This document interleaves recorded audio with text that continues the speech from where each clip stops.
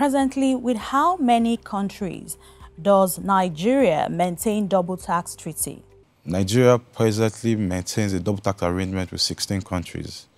And those countries are Belgium, Canada, China, Czech Republic, France, Italy, the Netherlands, Pakistan, Philippines, Romania, Slovakia, Singapore, South Africa, and we have Spain, Sweden, and the United Kingdom.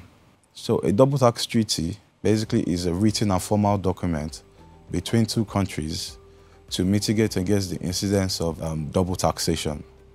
Considering that there might be a perception among taxpayers that these figures are arbitrarily determined by LIRS, how does your agency ensure that the assessments for building approvals are fair, and what are the basis for these assessments? So basically, when we raise assessments for these applicants, that usually means that the applicant is not tax compliant or is not paying the right amount of taxes.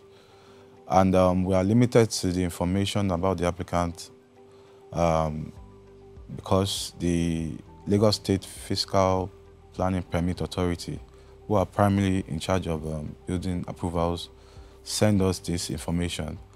So basically the parameters we look out for are the location of the build, the number of units, the size of the build, the volume, the number of floors, and the purpose of the building, if it's for residential or commercial. Can you provide insights into how tax assessments for building approval clearance have influenced revenue generation in the last years? Well, to be honest, tax assessment from building approval does not significantly contribute to revenue generation because what we intend to do is more of compliance to make sure that these applicants are well captured in TaxNet, and also to reduce the incidence of tax evasion amongst applicants applying for a building approval.